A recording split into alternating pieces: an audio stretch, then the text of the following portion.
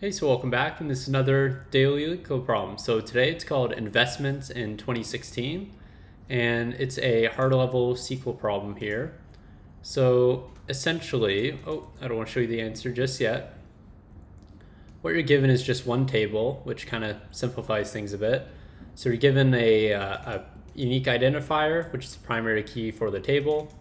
And then you're also getting the TIV, I called it. It's the total investment value that you have for 2015, and then the total investment value for 2016. And then you're also given the latitude and longitude, which is used to indicate like the particular policyholder's city, which I thought was a interesting way to do it, but I guess they're just trying to make it more challenging for us. But basically, what you want to do is there's kind of a format for figuring out which rows we want to return, but we want to calculate the sum here of all those total investment values, so the TIV here, but for 2016.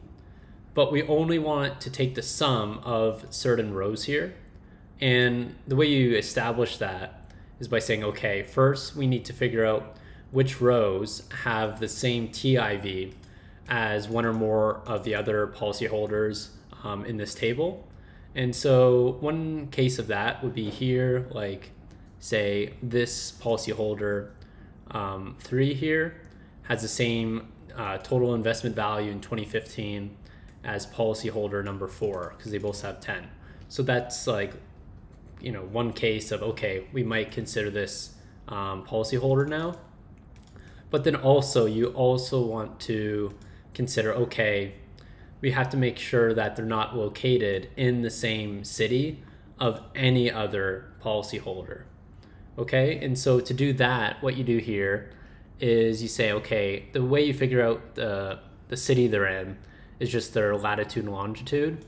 And so because these two policyholders, number 2 and number 3 here, they have the same latitude and longitude, so we know they're actually in the same city. And so in that case, you're not going to want to consider either of these rows. But then, okay, well, for the rows that we do want to consider, well, this one here does have a total investment value in 2015 that's the same as another row, so that's good. So we want to include a 5 in our total. But then also this row 4 here, they are okay, good, like they're not in the same city as anyone else, but then also they have the same TIV for 2015 as someone else. So you want to consider these two rows, take the sum of the 2016 value, and that's what gets you 45. Okay, and the only other catch here is, okay, we want to round this to 2 decimal points. I guess you're given other values in here that are like floating points. So yeah, you can see that these total investment values can be a floating point.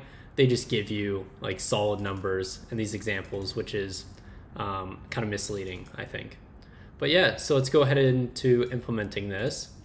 So I initially did this a longer way with like multiple joins and a big subquery here. You can pause the video if you want to take a look at it, but I won't bore you with it because I saw in the comments and I just made sure I understood how to do it.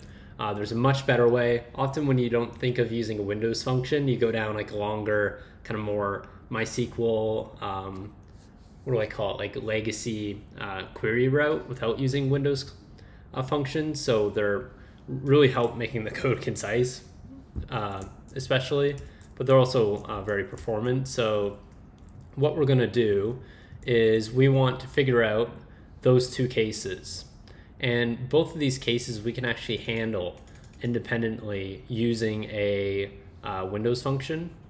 And so the rows that we want to return, or the column, sorry, is just this total investment value. And so let's go ahead and just select that right out the gate. So we're going to select this TIV, and we're going to say okay, and we're going to want the sum of it. And that's going to be just what we're returning here, and that's it. And once again, we want to round that to 2 decimal points. So to do that, we can just wrap this in the function round and just put 2 there. Okay, but this is going to come from a subquery because we only want to consider those that pass these cases. And so, oh, I don't want to use those. And so what we want to say is, okay, naturally we're going to want this total investment value for 2016 to be returned so that we can do this. But then we also want to figure out which of those meet this criteria. Okay, and so we want to say, and I just find filling this out beforehand, where we'll call it like policyholders, like has same TIV 2015, right? So that's like the first case that we want to consider.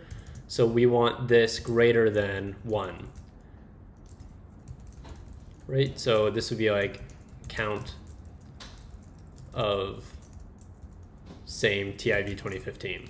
And so that's the first case. So we want to have a count that's greater than that total investment value for 2015. And we also want to make sure that we have the only one instance of this particular city in the entire database. Because you saw here that once we see that, okay, for this particular row here, when we're considering it, we consider the first case. If that's satisfied, then we say, okay, we want to make sure that this city has only one instance in the entire table here. And so we just say like count of this city should be equal to 1, right? And so this is kind of the field that we want to use to indicate what is the count or the number of instances of this city. And so there should be only 1 in this entire table. Okay, so to get those columns, all that you have to do is, this is just coming from our insurance table. And so we can just give this a temporary name, like a subquery here. And so this is just coming from this insurance table. And we want to fill in 2 extra columns. And the Windows functions that we're going to use is, first we want to take the count. And that's because we wanted to get the count of which of those policyholders have the same total investment value for 2015 as the same row. So because these Windows functions are on a row basis, we're saying, okay, how many other rows have the same 2015 total investment value? And we're going to do this by over, and we're just going to partition by that total investment value for 2015. Great, and so let's just name this, this column name that we figured out. Right, so once again, all that's happening here is that we're taking the count of all the different rows by partitioning by this total investment value for 2015. So we know like how many other rows have the same total investment value for this year. Okay, and then the next case that we want to consider is very similar here, but we're doing the count of those in the same city, because we would really want to make sure that for this current row, there's no other cities, or there's no other policyholders in the same city. And so to do that, we're just going to partition by their latitude as well as their longitude. Okay, and so because these are how you distinguish the parts of the cities, you can actually specify both as if it's like kind of like one column to indicate the city. So it really doesn't make it that much harder. You just have to specify both in this partition by clause. So let's try running that. Oh, looks like something's wrong. Oh, I just don't need a comma here. Try that again. Looks good. And submit it. So yeah, and it's quite performant too. You can see that it's 52%.